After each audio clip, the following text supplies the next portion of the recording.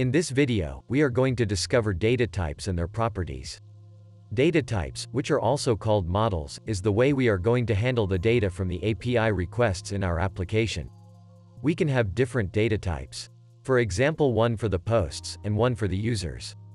Also, each data type has properties which can be text, number, date, image, boolean, or even another data type. Let's start by creating the user. User data type will have three properties. Let's add the username, which is a type of text.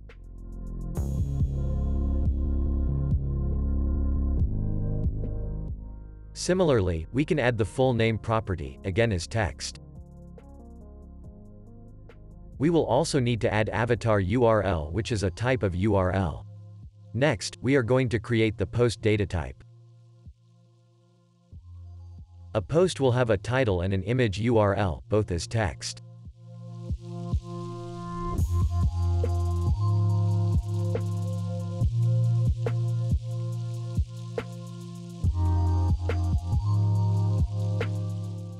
Finally, it will have a property called uploader, and it will be user type.